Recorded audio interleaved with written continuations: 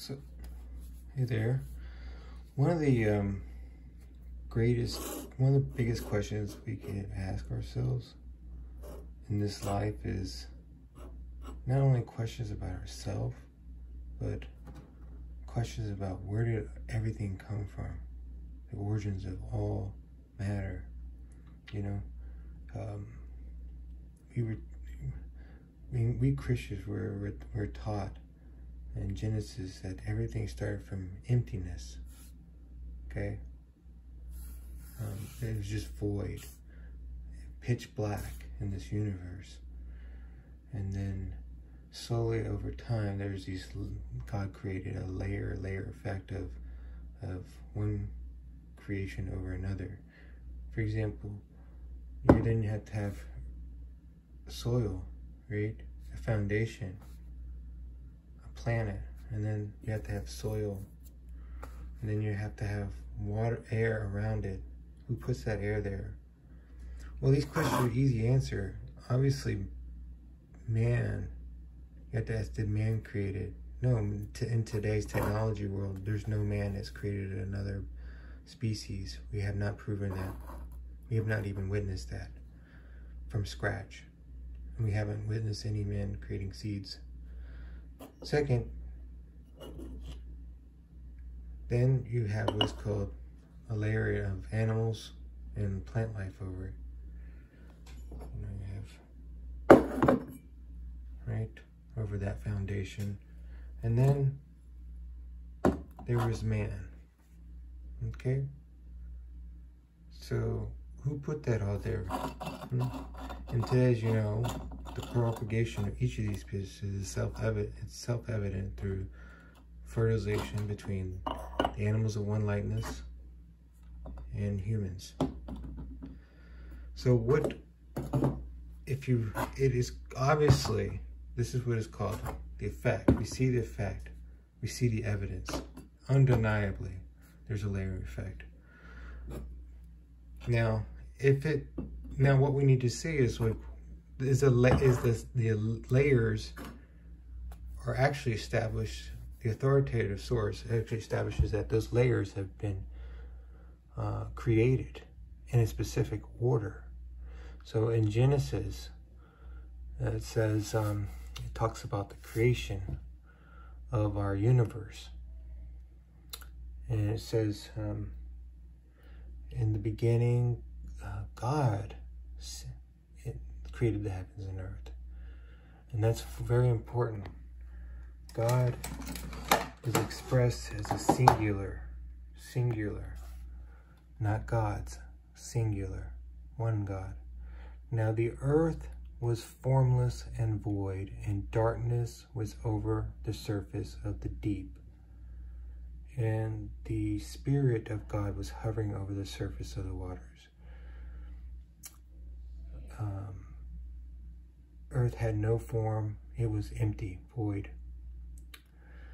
And God was hovering over the surface. I mean, God was like able to be present near the thing he was creating, which is quite interesting. The Spirit of God. And that gets into, you know, the Trinity.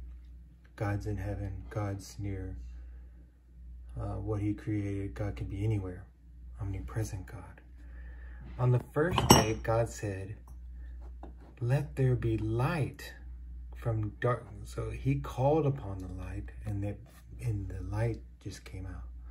God said the light was good, and he separated the light from darkness. God called the light day, and the darkness he called night. What's interesting is that he called the light was good. Therefore, just like God, we want to love God, show respect. We called the light good. We like the light as well. It's good and it gives life. Look, without light, we would have so many problems in this world. Plant life would just be gone on earth, right? And then there was evening and there was morning, the first day. On the second day, God said, let there be expanse between the waters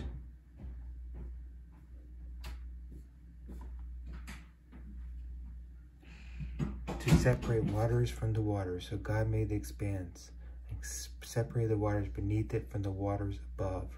And it was so. It's called the expanse sky.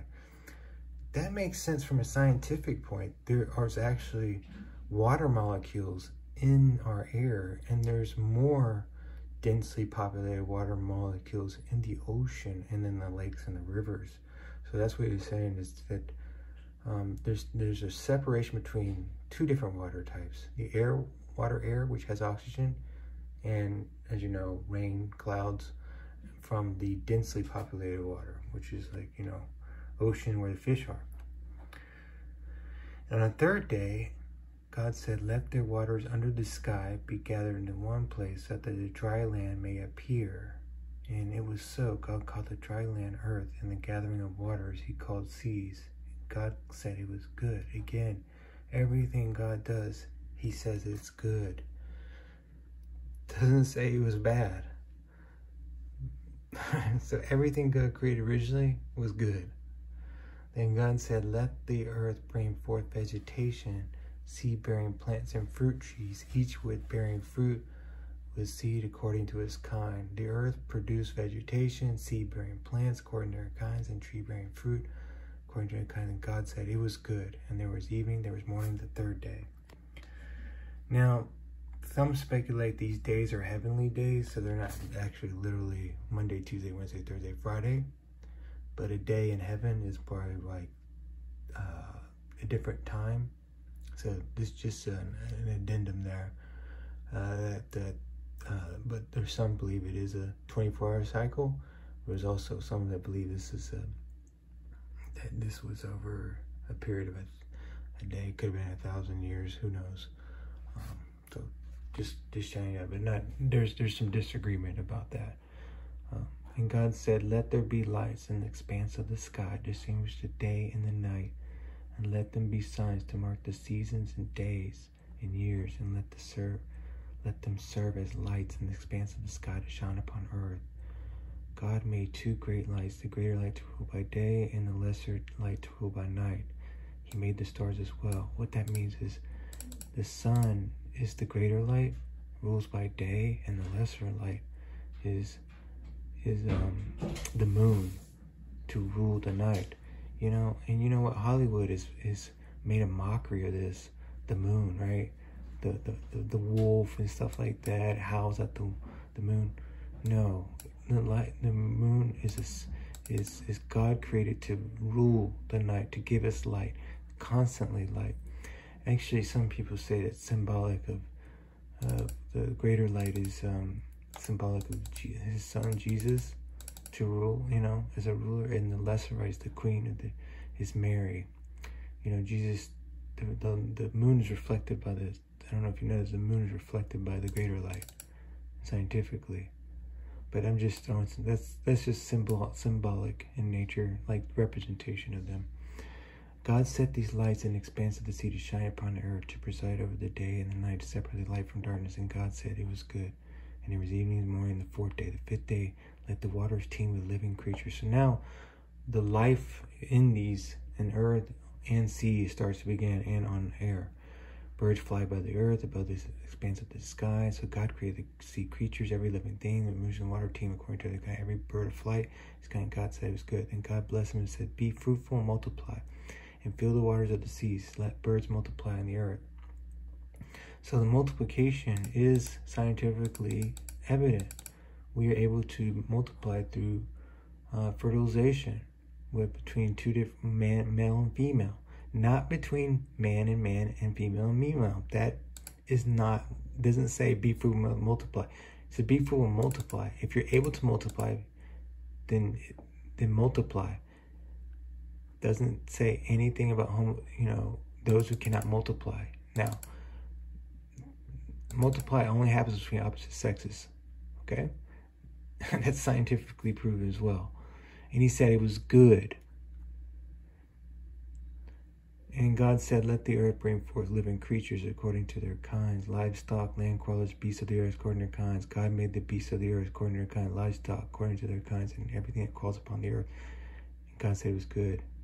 Crawls upon the earth, insects, everything, cockroaches, everything, rats. God said, let us make man in our image, after our likeness. Now this is interesting. Then God says, let us, didn't say let me, let us make man in our image, after our likeness, to rule over the fish and the seas and the birds of the air, and all over and every creature that calls upon it. That's very interesting. Let us make.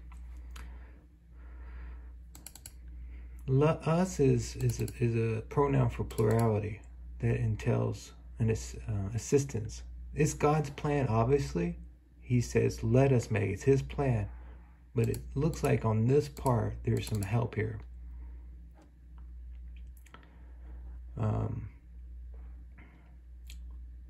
So God created man in his own image. In the image of God, he created him, male and female. He created them. God blessed him and said to him, be fruitful and fill the earth and subdue it, over the fish and the birds of the air and every creature that crawls upon it. Then God said, I give you every seed-bearing plant on the face of all the earth, every tree whose fruit contains seed. They will be yours for food. Every tree whose fruit contains a seed, you can eat. And to every beast and to the air and every creature, everything has a breath of life in it. I give in every green plant for food. So when you eat, this is why we give thanks.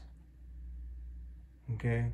When we eat, we give thanks to God, because without this happening, man would not be able to, without this plan, man could not be sustained on this planet. And God looked upon all that he made. Indeed, it was very good. So we get into Genesis 2. And I want to make my, we're going to get to the main part here, where we can integrate science into credibility of this source.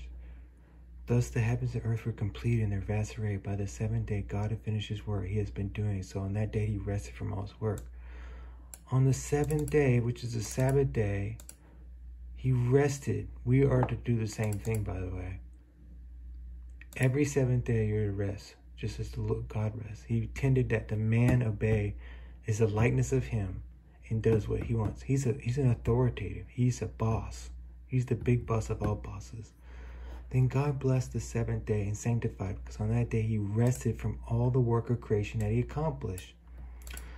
Now this is the account of heavens and the earth when they were created in the day the Lord God made them. Now no shrub of the field had not yet appeared on the earth, nor any plant of the field sprouted, for the God had not yet set rain upon the earth, and there was no man to cultivate the ground.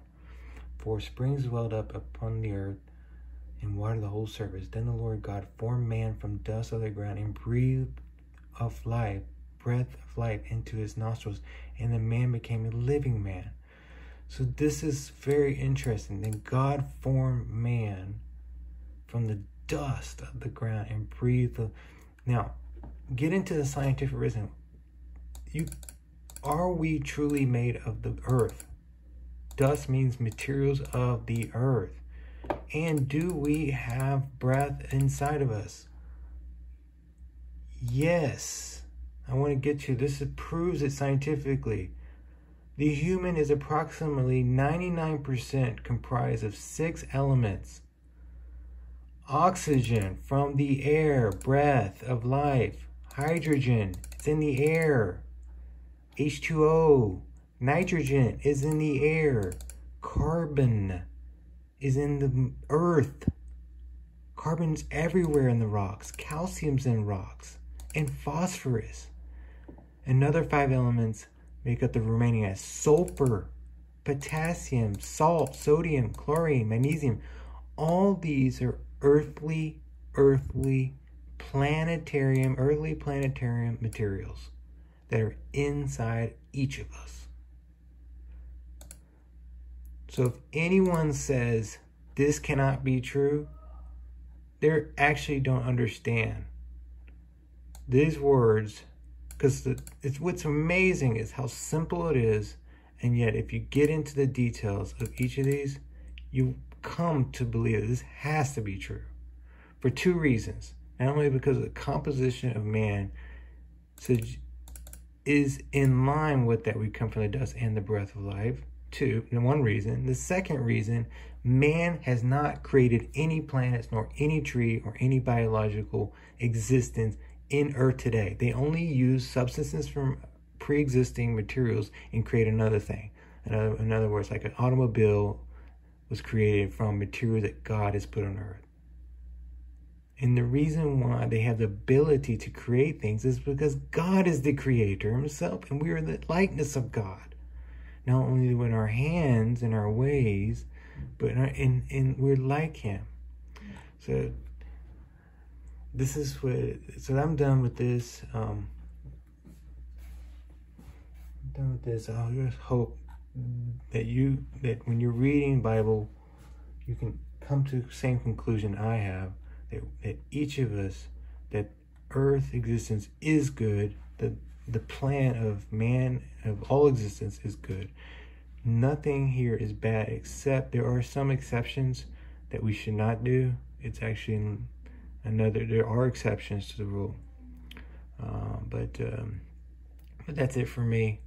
But all fruit is good, and we are to thank God. God really made this whole thing from the beginning of time. Okay, it wasn't any alien. It's already disclosed. Peace out. Amen.